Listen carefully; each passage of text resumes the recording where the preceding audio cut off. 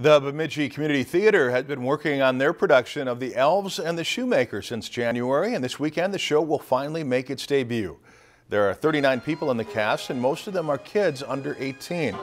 All of the actors also helped design the hand-painted set. There'll be performances this weekend from Friday to Saturday, as well as next weekend with a few special matinee shows for schools. Tickets can be purchased at the box office or at Ken K. Thompson Jewelry.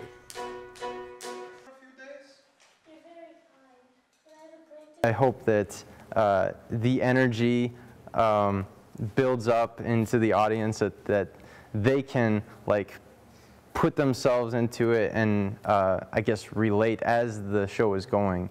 I also hope it influences them a little bit. Just the story of how the shoemaker and his wife gave up their last little bit to help someone in need, and showing how when you bless someone else, blessings come around.